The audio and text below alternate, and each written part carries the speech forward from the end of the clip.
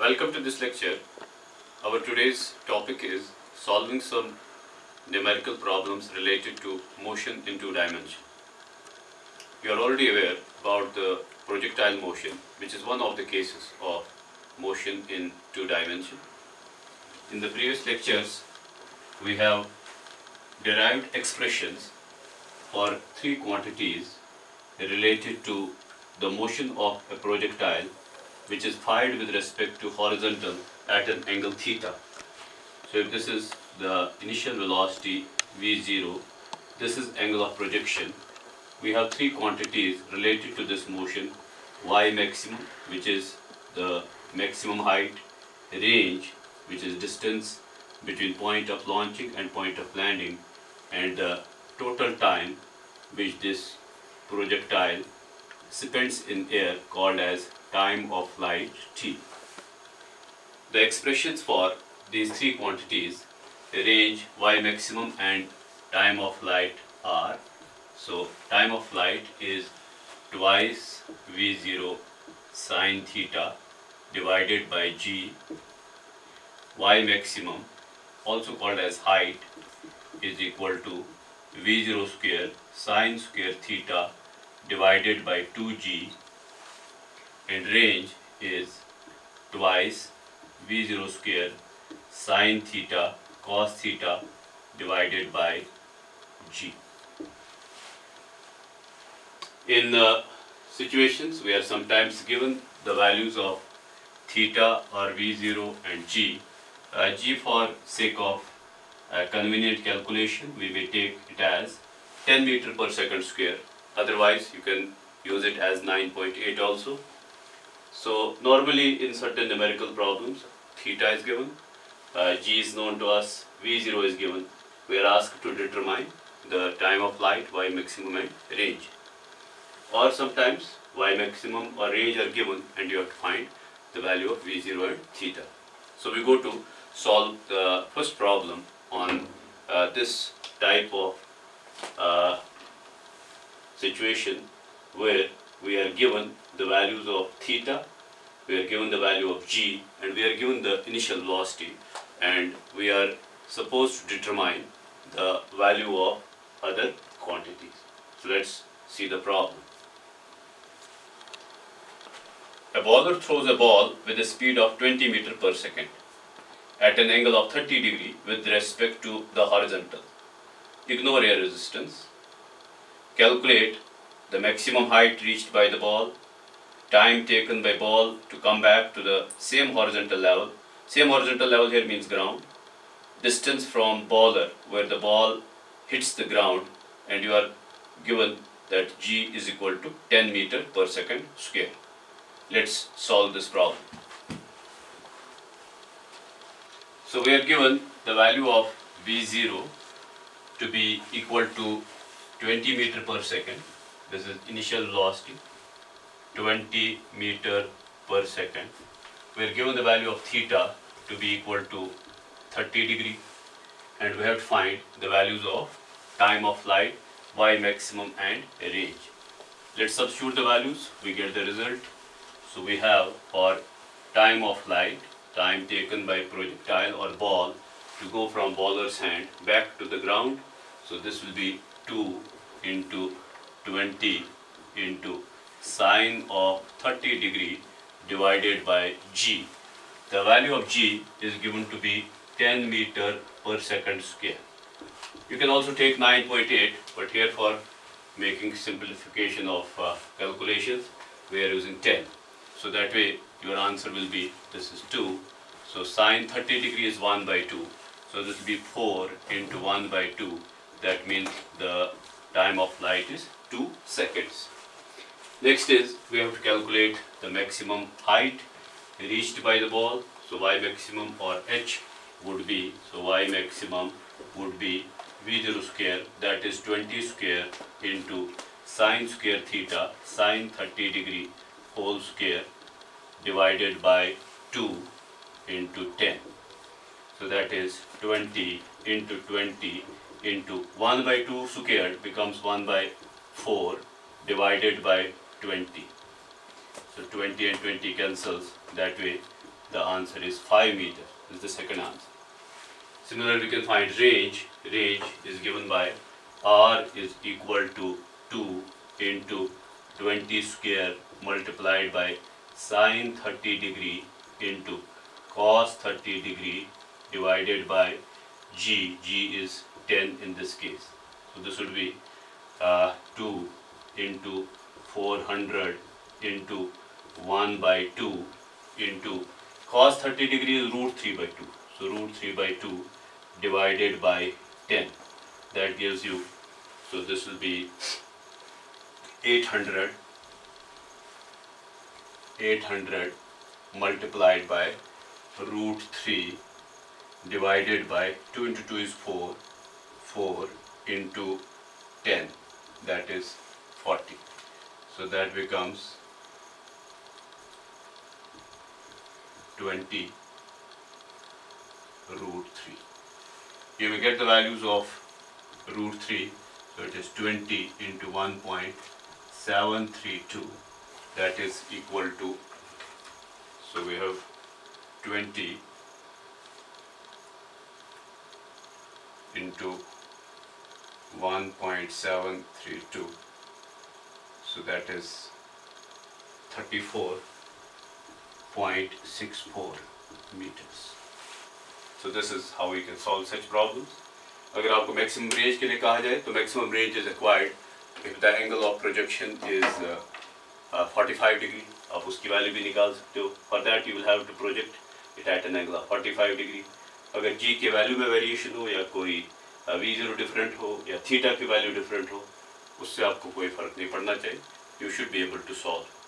Sometimes it is given कि अगर एक projectile motion ऐसा है where height or maximum y maximum is equal to range, तो आप इन दो equations को equate करके you can get the values. In that case आपको theta पूछा जाएगा या v0 पूछा जाएगा. So this variety of problems you can do on this basis. Come to next problem now.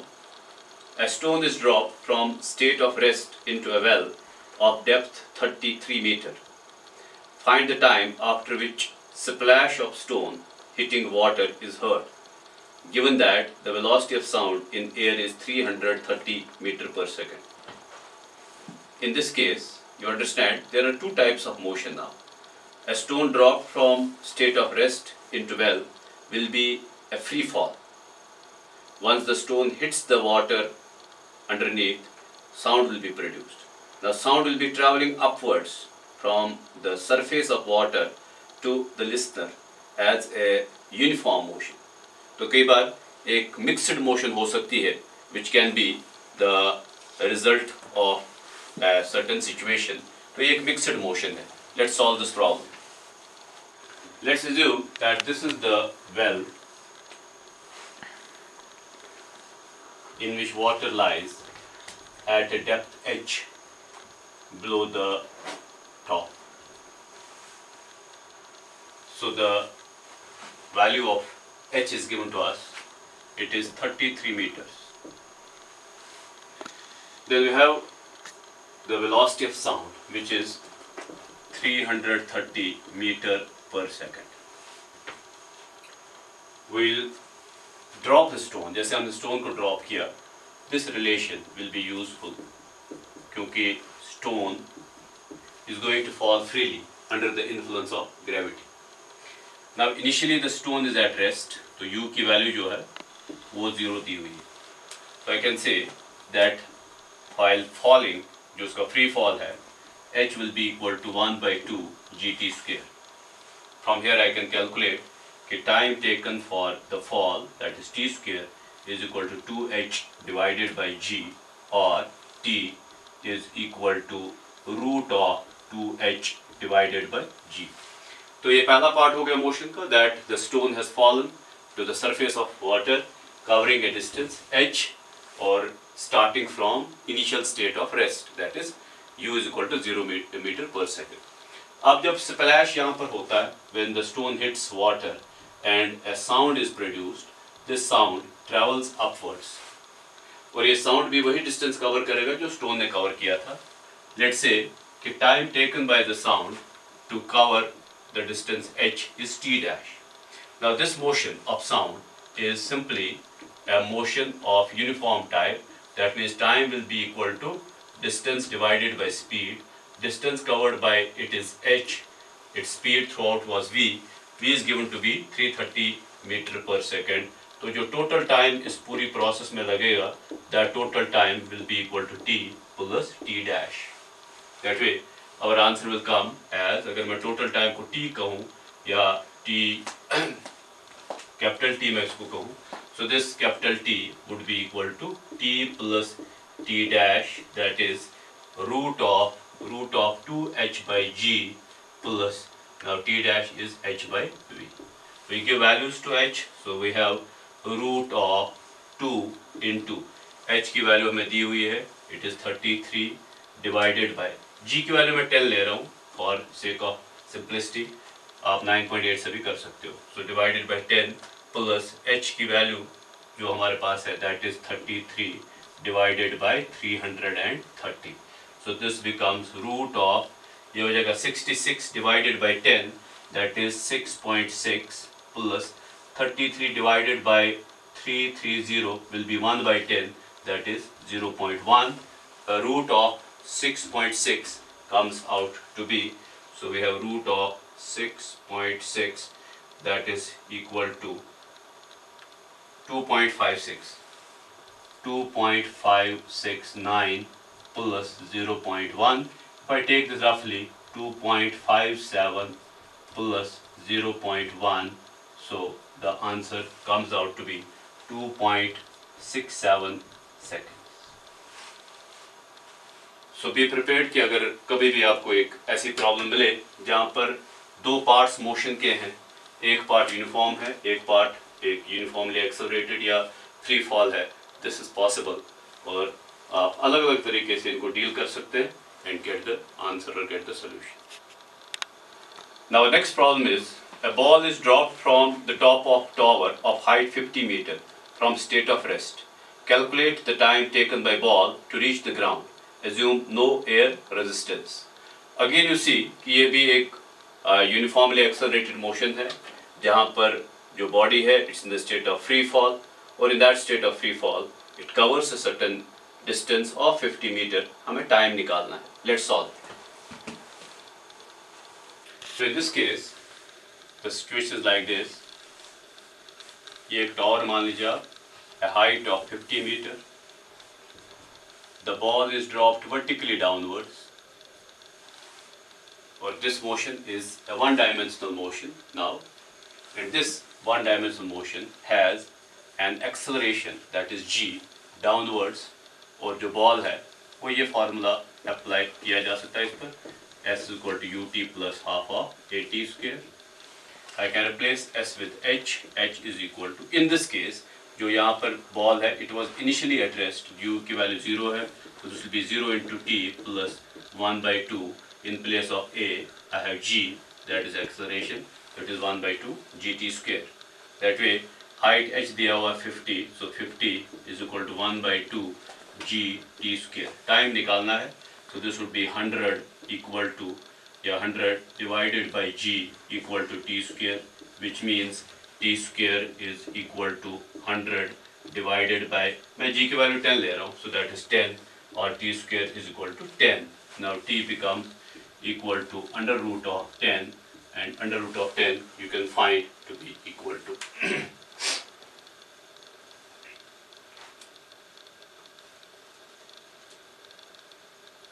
so it comes out to be 3.162. So this is 3.162 seconds. This is your answer. और इसमें अब एक थोड़ा सा problem को change करने का तरीका देखें. अगर हम इस बॉडी को when it is being dropped from this point एक horizontal velocity दे देते हैं. Now this horizontal velocity जो हम second phase में प्रॉब्लम करेंगे is not going to make any change in the vertical part of the motion. अगर आपको याद हो, a two-dimensional motion is combination of two independent one-dimensional motions. तो जो इसका second part होने वाला है उसमें हम यहाँ एक velocity को impart करते हैं which will be in the horizontal direction.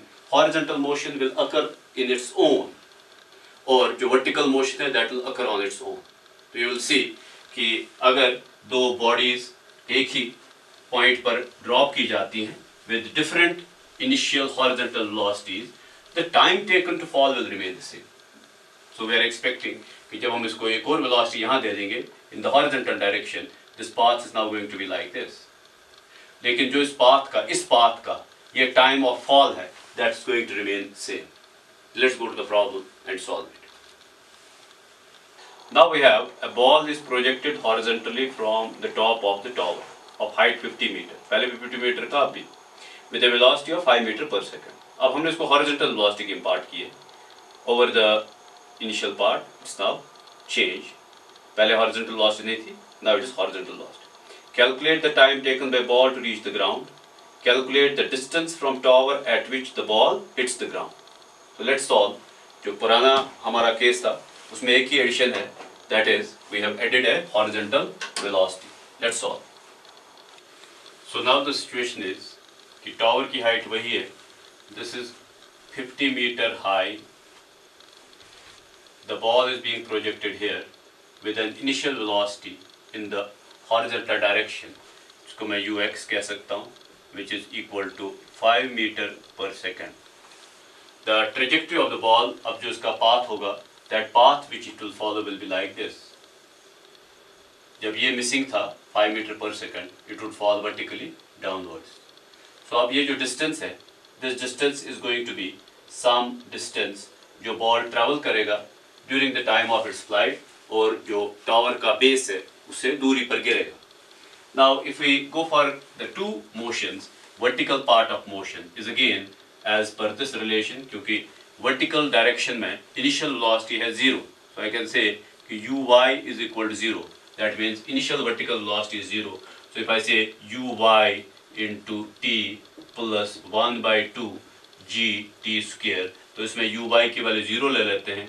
h becomes equal to 0 into t plus 1 by 2 gt square. I can get the same answer as before. तो ये बनेगा आपके पास that t square will be equal to 2h divided by g. So I can substitute the values. I get t is equal to under root of 2 into 50 divided by 10. That way g की value मैं 10 ले रहा हूँ. That is root 10 और root 10 comes out to be 3.16 seconds. ये वही repetition है what we have done. अब इसमें जो second part है problem का वो ये है कि how much distance is value of r. r की value कितनी. So I can determine the value of r like this कि r is horizontal distance covered by the body. Horizontal direction में अगर हम air resistance को ignore करते हैं तो ये जो velocity है horizontal direction की, it is a constant. That means the motion in the horizontal direction is going to be uniform motion. But for uniform motion, horizontal distance will be equal to horizontal velocity multiplied by time. That way, जो vertical part of motion है, that we have dealt. अभी horizontal part एक अलग हिस्सा है इसका. So what is the horizontal velocity? That is going to remain constant, equal to 5 meter per second. And how much time it is going to take? The time is 3.16 seconds. और जो distance अभी cover करेगा, that distance will be equal to 3.16 multiplied by 5. So 5 into 3.16 is equal to, so it comes out to be 15.80 meters. That way, the ball will fall at a distance of 15.80 meter away from the base of the building. Earlier, जब ये missing था, so it won't fall here. A very logical question now which arises here is कि अगर हम एक building पर खड़े होके दो balls को ले लेते हैं, एक बॉल को हमने वर्टिकली ड्रॉप किया और दूसरे बॉल को एक फोर्स देके, एक इनिशियल वेलोसिटी देके इस तरह से फॉल करवाया. यू अंडरस्टैंड कि common sense sometimes confuses us. We feel कि जिस बॉल ने ज़्यादा टाइम स्पेंड किया एयर में वो शायद ज़्यादा देर लगाएगी लैंड पर पहुंचने के लिए, ग्राउंड पर पहुंचने के लिए, और जो बिल्कुल वर्टिकली गिर रहा है it will take less time. The answer is no. The time taken by both of them, previous case and this case, when this was absent, still time taken was 3.16 seconds, और जब ये horizontal velocity present है, still the time taken is 3.16 seconds. हाँ, the difference is कि जो पहला ball था, it will touch the ground, obviously just below the point of projection, whereas the second ball, it takes some distance from the building or from the tower जहाँ पर ये गिरता है. So it is variation of this because of horizontal velocity coming. This comes in. जो इसकी horizontal distance है वो आ जाती है. Vertical fall पर कोई असर नहीं पड़ता. अब इसको हम कई बार इस प्रॉब्लम को मैनिपुलेट करके कुछ इस तरह से भी प्रेजेंट करते हैं. This is now called as the hunter and monkey problem, or sometimes a target and bullet problem. Hunter monkey. So आपको कुछ इस तरह से बताया जाता है. There is a monkey sitting on a tree. So this is the monkey sitting on top of a tree. This monkey has a hunter जो उस पर एक फायर करता है. So here is the hunter who tries to make a target. Now as soon as the hunter shoots the bullet, which is sure to hit the monkey, monkey takes a jump downwards, and that jump is a free fall. So monkey is in the state of free fall. Now the question here is, will the bullet hit the monkey or no? Many a times our common sense says that bullet might shoot through while monkey has left the spot. But अगर air resistance को हम फिर से ignore करें और perfect free fall हो, the bullet will still hit the monkey. Why? Because जो bullet का actual path है, that path will be like this. जो उसका vertical fall है, the time of flight of the bullet is the time during which monkey falls. तो अगर monkey fall करता है during that time, वो time हम suppose t ले लेते हैं. The distance covered by monkey downwards is h equal to 1 by 2 gt square, because initially monkey was at rest. और जो bullet fall कर रहा है because of gravity, because gravity is independent of the mass of the body, इस पर mass पर कोई dependence नहीं है. Bullet is lighter in mass, monkey is heavier, but there is no dependence of g on the mass. The height fallen by bullet is again equal to 1 by 2 gt square. So monkey and bullet will meet somewhere in the air. अगर हम monkey की जगह एक target रखें, the same answer, that still the bullet will hit the target, provided there is no air resistance. Now this is another problem. A bomb is dropped from an aeroplane when it is at height h, just above the target. The aeroplane is moving horizontally at speed v. Calculate the distance by which bomb will miss the target. अगर आप previous problem का concept देखें, बिल्कुल वही concept यहाँ भी use होगा, but let's go for discussing it कि इसका solution किस तरह से आएगा. We solve it now. तो situation कुछ ऐसी है that we have an aeroplane which is dropping the bomb. The bomb is dropped from this position. ये इसका target है. Call this target as point A. और जिस height के through bomb गिर रहा है, that height is h. लेकिन जो इस aeroplane की अपनी velocity है, that horizontal velocity is given to be v. So it is exactly like this कि a person stands at the top of tower and throws something with initial horizontal velocity v. So you'll understand कि जो free fall इसका है, that is governed by this relation h is equal to 1 by 2 gt square, like in the previous case, क्योंकि initial vertical velocity जो इसकी है, that is 0. So that way from here we will get the time this bomb is going to take to hit the ground, which will be under root of 2h by g. Now this time is the time during which the horizontal distance is covered, क्योंकि अब जो bomb की trajectory है वो ये होने वाली. Let's say that this is the point P where actually the bomb will hit. So जो actual point है where it will hit the ground. So this is the point B. तो ये जो distance AB है, let's call it as distance R. इसको कैसे निकालें? So AB is again distance covered in the horizontal direction because of horizontal velocity. So it will be equal to horizontal velocity multiplied by time. Horizontal velocity is V multiplied by under root of 2h by g. So that way you get out of this the distance through which the bomb will miss its target, and that distance will be v into under root of 2h by g. We can substitute the values of h you can substitute the value of g, you can substitute the value of v. So this again happens to be a two-dimensional motion, and you should not be confusing for this velocity. कई बार हम ये velocity इसके साथ associate कर देते हैं. We write here this v and we write h is equal to vt plus 1 by 2 gt square. That will be wrong, क्योंकि ये जो velocity है ये horizontal part of motion है और vertical part आपको अलग से deal करना पड़ेगा. Later on we'll see more problem.